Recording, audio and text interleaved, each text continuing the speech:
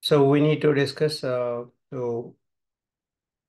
difference between JDK, JRE, JVM, and let's discuss first what is JVM. So JVM is the core of the any right operating system. Once you install Java, so JVM is the main component in the system. So basically, JVM will allows the software program. You can write once, run anywhere. Run anywhere means you can run in any operating systems like Mac, Linux, and Windows operating systems. And JVM basically performs different tasks. Like you first compilation after first it loads the code inside the JVM by the JVM component. So that is class loader. And second responsibility of JVM is it verifies the bytecode. There is a bytecode verifier inside the JVM that verifies the generated bytecode is proper or not. Third responsibility, JVM executes the code. The bytecode stream will be executed line by line. And so it will be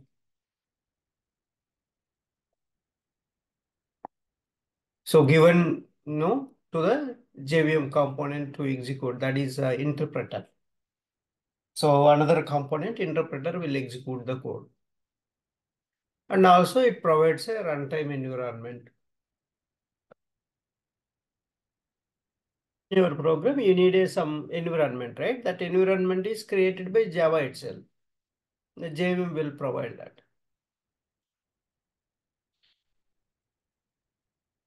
So then JVM also initially designed to support only Java. However, after some time, so it supports other languages like Scala, Kotlin, Groovy. So were adapted on the Java platform. So these kind of technologies also supported in the JVM platform. And so it's just a physical machine. Java virtual machine is a physical machine in the computer. So we call it as just a guest machine and on the physical computer. So when you write, when you have a operating system, then a virtual machine will be there. So that's the virtual machine. And then these virtual machines, Java virtual machine has a lot of layers are there inside the Java virtual machine. So if you see, this is the class loader, first component of JVM. This is the architecture of JVM. Class loader. So class loader inside you have many class loaders. Three types of class loaders are there. Bootstrap class loader, extension class loader, and application class loader. These are the three types of class loaders are there. So what is a class loader responsibility? So as yesterday we have seen, right, here, once the dot class file is generated, this dot class file will be loaded into JVM by this class loader. Who will do that loading into the JVM? That dot class file, the class loader will do that. So this is the one of the primary component of a JVM. A primary component of a JVM. And then we have a So memory areas. These are the memory areas. So we have a method area, heap, stack, PC register, native method stack. These are the 5 memory areas will be there. Once the byte stream is loaded, the data will go and store in the respective memory areas. This is the memory areas. What are the different memory areas in the JVM? Method area, heap area, stack area, PC register. PC means program counter register, native method stack. So these are the memory areas in JVM. So main memory is important, right? That memory, so how it will store the data, I will come back again. Which data will go to which memory, I'll explain later once we progress little bit. But first you need to understand the data types and variables. That time I'll come back to these memories, okay? Which data will go and in which memory, I'll explain once you get familiarity with the different types of variables and methods.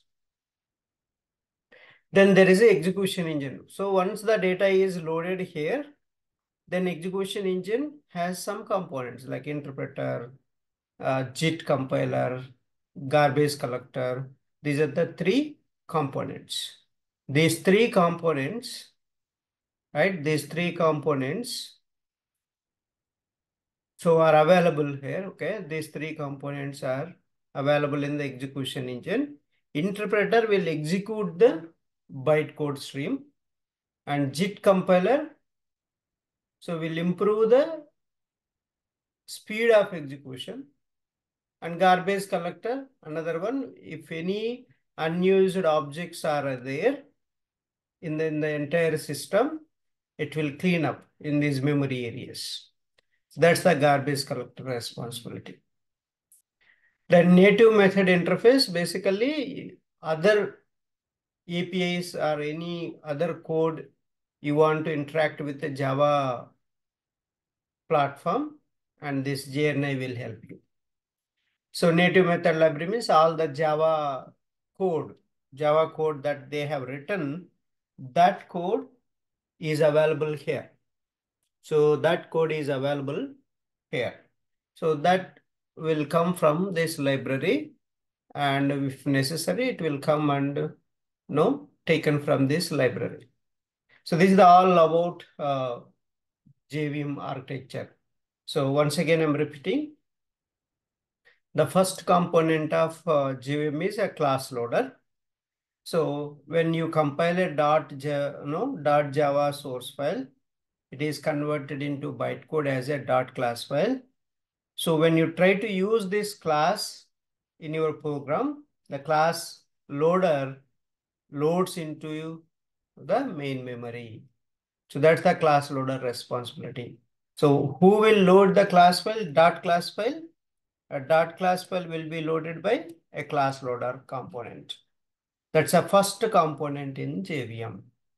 So it's one of the subsystem in that JVM.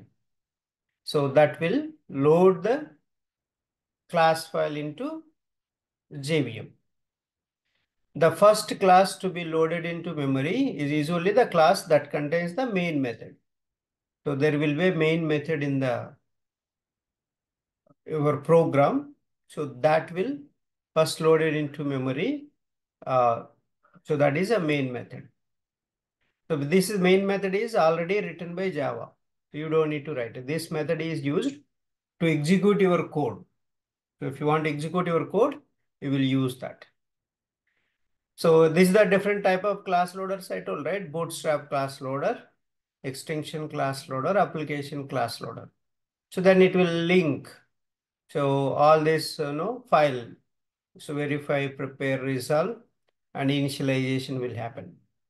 So Bootstrap class loader is the root class loader. Okay, root class loader. It is the super class of extension class loader. So it is the super class of extension class loader and loads the standard Java packages, loads the standard Java packages, and so it has like java.lang, java.net, java.util, java.io. These are all the built-in packages in standard edition. These packages are present in the rt.jar file. So that's the main Bootstrap class loader, what it will load.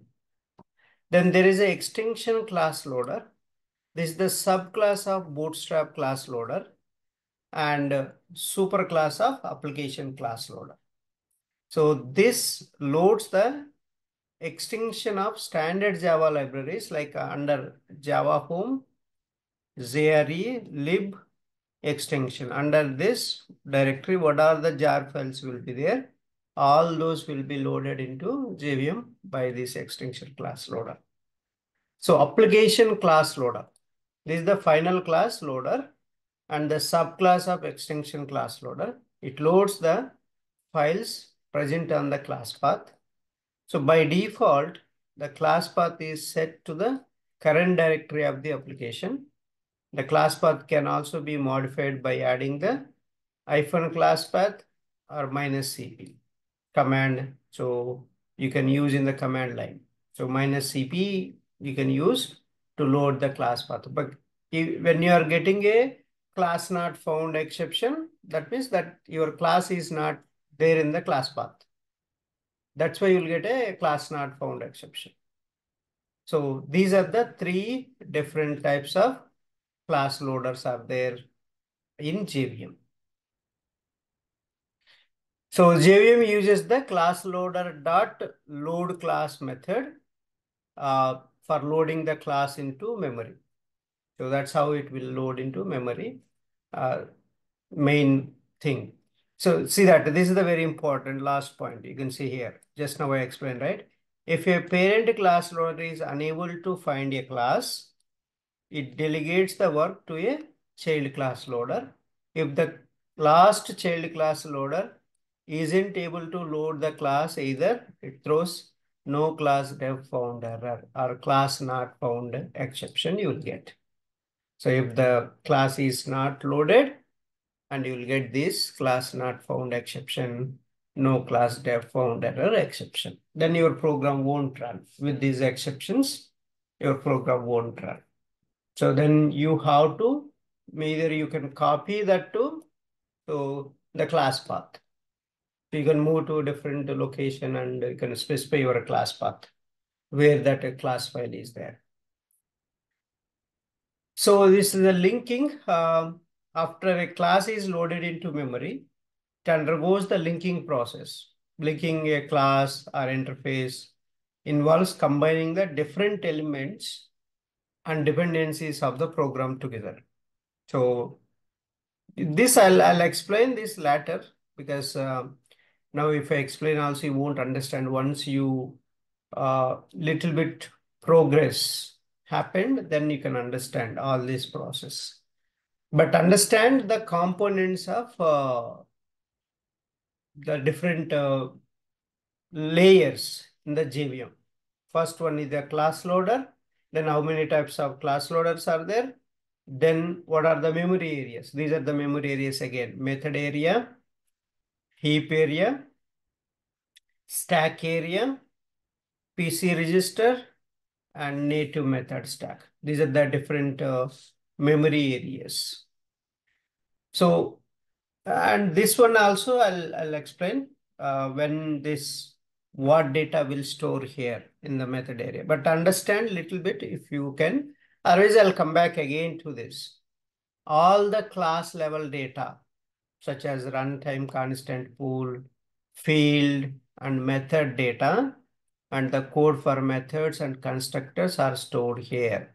So this is the one, but I just want to explain that later. Once you need to understand this, right? What is constant pool, field, all those things. 1 minute.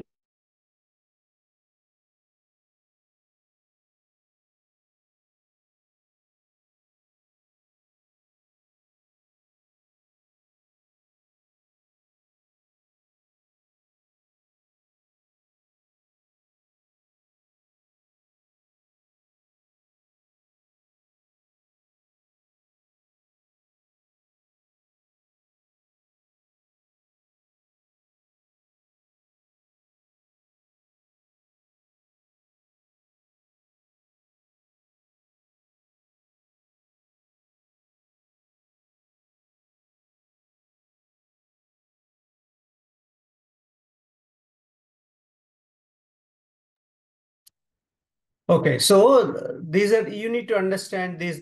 This will be, I will explain later. This, what is the field means, what is the method means. So again, I'll come back to these areas. Don't worry. As of now, just understand what are the memory areas. So if the memory available in the method area is not sufficient for the program startup, the JVM throws out of memory error. So this is the simple program, public class, employee, and private string. These are called fields. These are called fields. And this is the constructor we call this. Okay. So this data will go and store in the constructor data or static data and constant pool data will go and store in this method area. So that is the main concept. Then heap area. So the heap area, this one, this memory, right? This is the second memory. The second memory heap area, we call that. All the objects. So objects means runtime data. The runtime data will go and store in the heap area. So like this, when you create object with a new keyword, you will create object for the constructor. This is the called constructor, and this is the class name. So when you create object, all the runtime data, so we'll go and store in the heap area. So that's the heap area. Only runtime data will go and store in the heap area. Then stack area. So stack area is whenever a new thread is created in the JVM, a separate runtime stack is created. So at the same time, runtime stack is created. All local variables data, method calls, partial results are stored in the stack area. So local variables means in the method body inside, you will declare local variables. A temporary results, method calls will go to this stack area memory. Just mainly this part you remember. What will store in the stack area? You should know that. So, and also this, if the processing being done in thread requires a larger stack size than what is available, the JVM throws a stack overflow error. If the stack is not sufficient, you will get a stack overflow error. And also another important point, stack data, so won't be available for the next method inside. You cannot use same method data, you can use in the same method only, but not in another method. Because so once that stack is over, that will be destroyed from the stack memory. So at the same time that method is executed, then it will be cleared off, destroyed, that entire stack frame. So that's why the local data won't be available for use in the next method. So because that frame will be destroyed. So the stack frame is divided into three subparts: local variables, operand stack, and frame data. So these are the different local variables means each frame contains an array of variables. Like those are called local variables. All local variables and their values are stored here in this local variables frame. And so all local variables, then values will store there. So the length of this array is determined at compile time only. So how much length is there? This local variables that will be determined at the time of compile time. So operand stack. So each time contains a last in first out stack that is called operand stack. So this act as a runtime workspace to perform any intermediate operation like mathematical operations or any kind of operations that will be done in this operand stack. A frame data. All symbols corresponding to the method are stored here. That's the frame data. So this will store the catch block information in case of exceptions. So that's all about this is the method you can call method, and this is the local data. So this is the local data. This local data will go and store in the frame, that stack area. So this is another method. So that will store. So inside a stack frame. So these are all stack. Stack inside it will store. Next, program counter registers. So JVM supports multiple threads at the same time. Like, threads are parallel. Yesterday I told, right? Concurrently they will run. So that threads, so no, it supports by JVM. Each thread has its own PC register to hold the address of the currently executing JVM instruction. So which thread is currently executing? That current execution instruction has a one address. That address will store in this program counter register. Which line is executing, right? That line has one address, generates automatically. That address will store in this program counter register, so memory.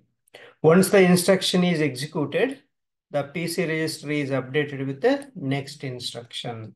Automatically, every instruction will be updated here. So with the one address. Like the last one, native method stacks. So native method stacks are, so JVM contains stacks that support native methods. These methods are written in other languages also, like Java, C++. For every new thread, a separate native method stack is also created. So that's the native method stack memory. So what are the different memories? Method area, Stack heap, area, heap area. stack area, PC register, native method stack. These are the memory areas. And the third component, a very important component, execution engine component. So once the bytecode has been loaded into main memory, the details are available in the runtime data area. So the next step is to run the program, right? Once it is available in the memory, it takes from the memory, and the execution engine components will execute the bytecode. So before executing the program, the bytecode needs to be converted to machine language instructions. The JVM can use an interpreter or a JIT compiler for the execution engine. So that's what the interpreter and JIT compiler will do that. So interpreter reads and executes the bytecode instructions line by line. Due to the line by line execution, the interpreter is comparatively slower because it takes some time, right? One by one line you have to execute. Another disadvantage of interpreter is that when a method is called multiple times, every time a new interpretation is required. So that's the interpreter problem. But interpreter will execute your code. Next, JIT compiler. JIT means just-in-time compiler. So it compiler overcomes the disadvantage of the interpreter. So whatever the slowly executing, right? That will be overcome by this JIT compiler. The execution engine first uses the interpreter to execute the bytecode, but when it finds some repeated code, it uses the JIT compiler. So the JIT compiler then compiles the entire bytecode and changes it to the native machine code. This native machine code is used directly for repeated method calls, which improves the performance of the system. That's how the performance will be improved by the JIT compiler. The execution speed will increase by this JIT compiler tool. So JIT compiler has the following component like intermediate code generator, code optimizer, target code generator, profiler. So these are the different components of that. So we don't need very deep, but know what are the different components available in the JVM. So that's important. They will ask this question. So can you explain the JVM architecture? So you need to explain that. So this is another very important garbage collector. So garbage collector collects and removes unreferenced objects from the heap area. So heap area inside whatever unused objects are there. That means you created object, but you are not using that. Unnecessarily memory occupies, right? Then garbage collector, what it will do? So it will reclaim that memory automatically and destroy them. So that it will free up your memory. That's the garbage collector responsibility. So garbage collection makes Java memory efficient because it removes the unreferenced objects from heap memory and makes free space for new objects. So it involves two phases. One is a mark phase and sweep phase. So in the mark phase step, a GC identifies the unused objects in the memory, and sweep phase, the GC removes the object identified during the mark phase. That's the two phases, how it will. And garbage collection is done automatically by the JVM at regular intervals. Doesn't need to handle separately. You don't need to handle. But in C++, you have to handle manually.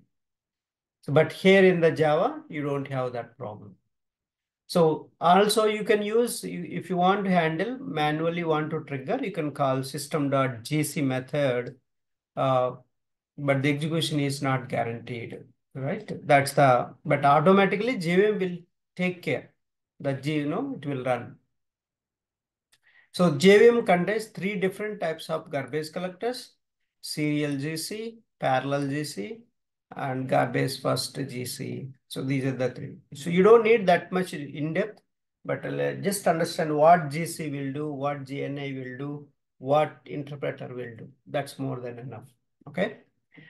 So Java native interface, the last component. So for example, you have other than Java code, you want to execute a different code like C++ and Kotlin, other code you want to execute in the JVM. So that support is given by this JNI. Other than Java, other code if you want to execute that, so bridge will be prepared by this JNI component. So that's the JNI main purpose. Native method libraries. So native method libraries are libraries that are written in other programming languages like C, C++, and other programming languages if you write. So these libraries are present in the form of .dll and so on. So these native libraries can be loaded through JNI. So that's the all about JVM. So common JVM errors are class not found exception.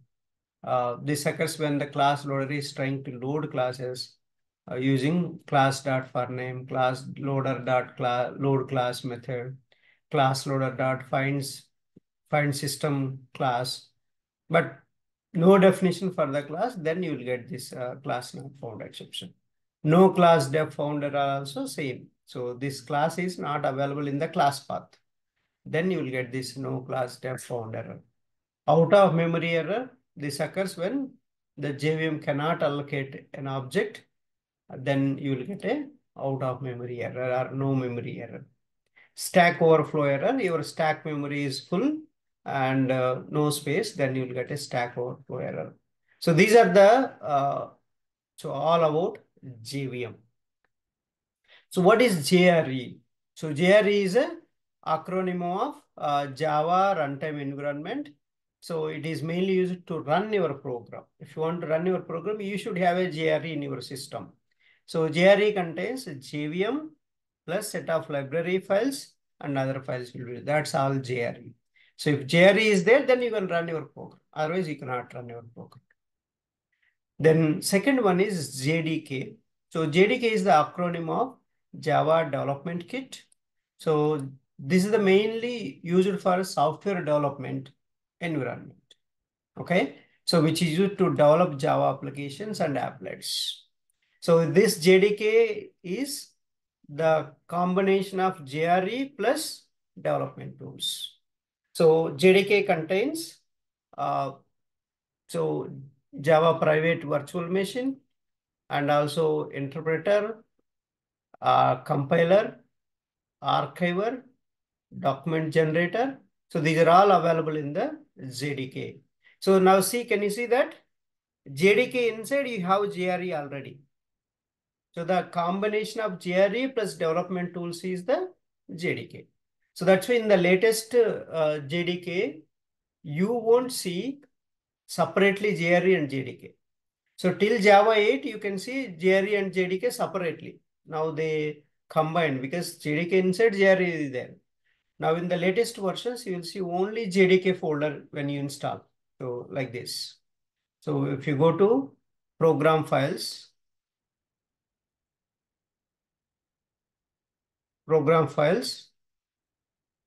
Java, so you will see only JDK. So there is no JRE folder. Before in Java 8, you will see JDK separate, JRE separate. But now you will see only one folder because so JRE is part of JDK. JRE is part of JDK. That's why they are not showing separately. So that's all about JDK. JDK is mainly used for Java development purpose. JRE is just to run your program. You can use JRE. So JVM is the main component. When you install, all the execution will happen inside the JVM only. The memory areas and everything will be available in the JVM only. These are the three important components: JVM, JRE, and JDK. Okay. Any questions? Join back and we'll install the softwares like Java, some important softwares will install. Okay. Yeah.